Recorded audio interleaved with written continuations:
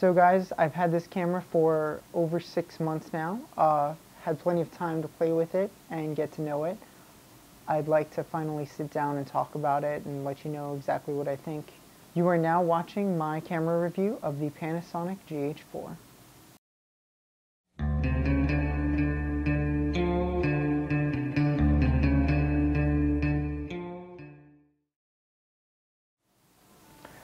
Alright guys, so first impressions of this camera, I was pretty blown away by the image quality, the color, the sharpness, just about everything about the image was absolutely gorgeous.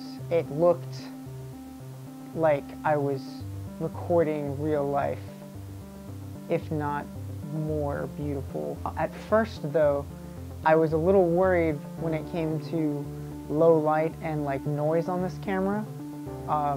There was just some weird distortion in some of the first shots that I took with this camera in these darker areas of the image.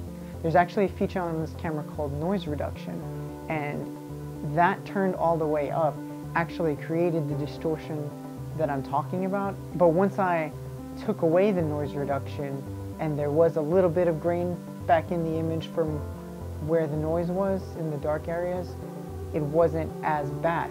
A lot of what I've used the GH4 to do has been documentary work and just running gun shooting, and for photography. It has a micro four thirds sensor, and that gives it a crop.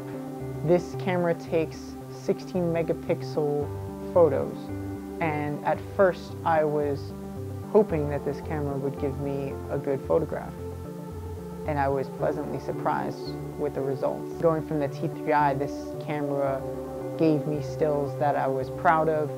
The image was so sharp, the colors were still so beautiful, and I've probably taken some of my best photographs with this camera.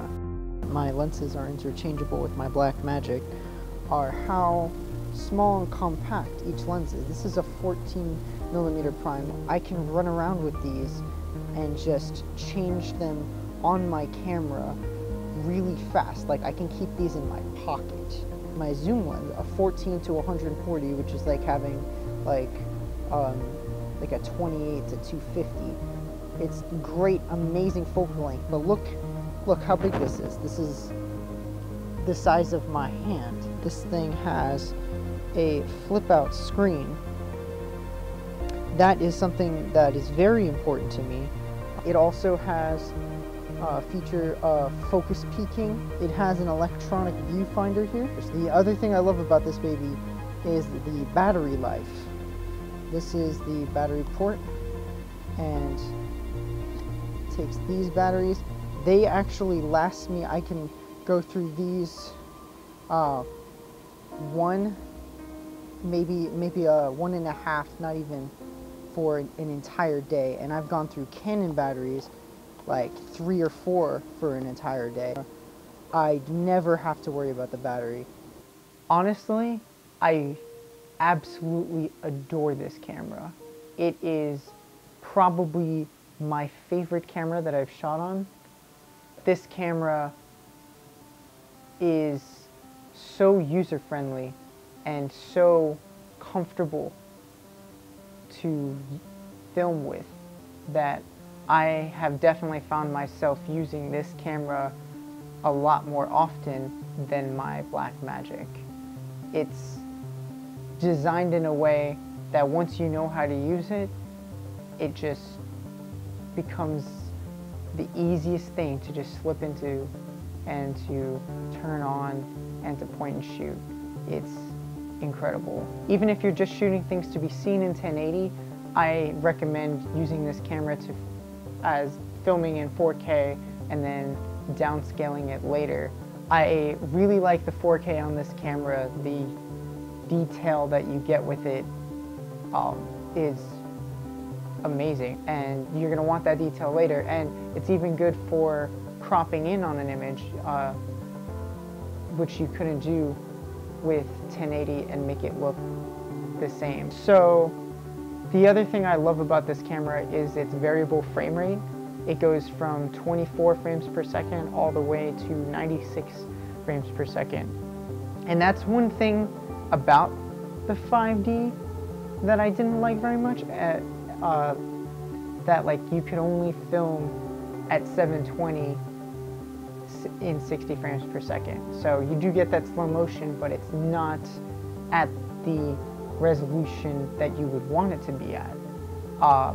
And the thing that stood out to me, and actually was one of the factors when I went to buying this camera, was the fact that it can do this super slow-mo at such a high resolution.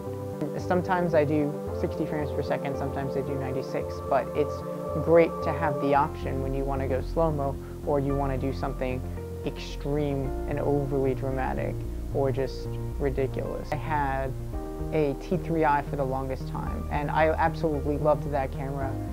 It was my baby. It was my first DSLR. It was what I learned filmmaking with. It was a huge leap going from that camera to this one, because this one was clearly a professional grade camera. And it may not be at the same level as a Red or an Arri Alexa, and to me, even some of the Blackmagic. A lot of the things that were missing from the Blackmagic were features. Like, it didn't have slow motion, and it couldn't film in 4K, it was not full frame. It just had this great image. And another thing about it was, it's not very user-friendly. This camera, however, was ridiculously user-friendly and had all the options in the world, which is why I wanted it so badly. It had the option for 4K, it had that variable frame rate, and it had an image that, to me, looked just as good, if not better, than a 5D Mark III. And any camera that has that, even if this wasn't basically half the price of a 5D, I would still want this camera. This wasn't my first camera, and most definitely will not be my last camera. But I am very glad I got this camera. I would not make a different decision if I could go back. Almost perfect camera, but two things that I wanted to say that would have gotten this camera a 10 on a scale from 1 to 10, but missed the mark, is it is not full frame, and also about its low light capabilities. If, like, this camera's max is 6400, and even then it's a little bit grainy, but I still think this is a lot better in low light than other cameras I've used in the past, but it is not a very good low light camera in any sense. I wish it was, because if this baby was full frame, and if it was very good in low light, I would say that this was the ultimate camera of all time, but it is not. Alright guys, so that's what I think about the GH4. Hopefully in the future I will work with some more cameras, and I will definitely review those as well. I'm always working on new projects, so please check out my channel for upcoming productions and side videos. I will see you guys next time, and thank you for watching.